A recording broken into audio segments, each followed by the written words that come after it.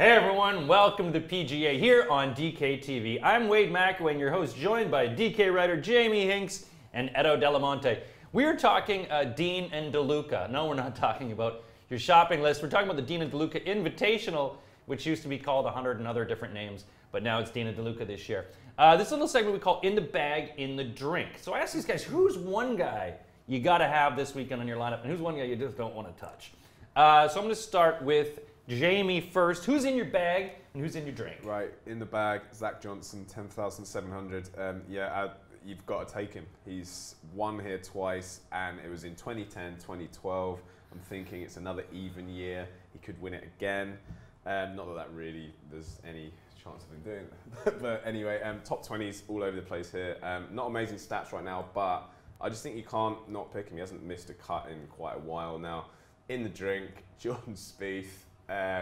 Need I say more? He's just, yeah, I don't really like him very much, and he's just been really, really poor recently.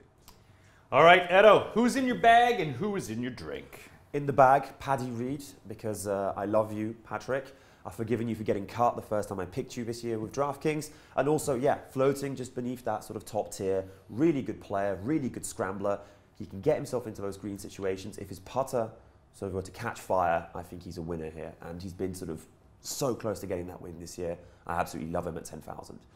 At the other end, a little bit of a risk here. Adam Scott, who is the second most expensive player. Yep. The profile fits. He's done well here. And, you know, even after winning those 2 early titles this year and not doing so well, people were a little bit down on him. But he still tends to make cuts and do reasonably well. I think here he's not going to be worth the ticket price.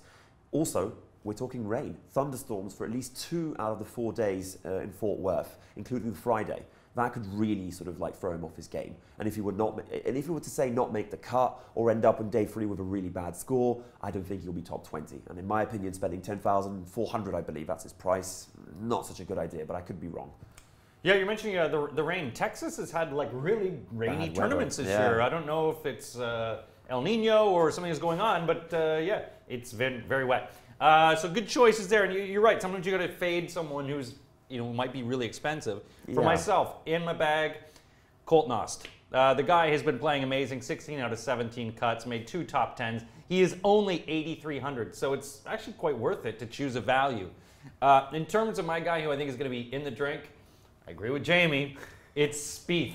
I've chose him last week in the drink as well. And that broadcast was taken off the air because it was so true and it was so right, and I picked everyone right. New World Order. Amazing. But no, I think he's actually becoming an adjective of himself. You know, like it's going to be something like you Spiethed. Like, you know, man, you were doing really well till you Spiethed that last hole, you know? Oh my God, you just Spiethed it, dude. How did you Spieth it like that? Oh my God, dude, you Spiethed all over my leg. What is wrong with you? Spieth. I'm not looking forward to you this weekend. Spieth, you're in the drink. So let's, in terms of the picks, we've got some good picks from these guys. Edo is saying Paddy Reed, fade Adam Scott. Jamie is saying take Zach Johnson. I say you take Zach Johnson, I'll take his wife. And don't take Spieth. And then me, Colt Knost, and Paulina Gretzky are going to go together, and then we're going to dump Spieth. That's how it all works. It's confusing. Who's in the bag? Who's in the drink in your picks? Make your own picks. Go to DraftKings.co.uk. Welcome to the big time.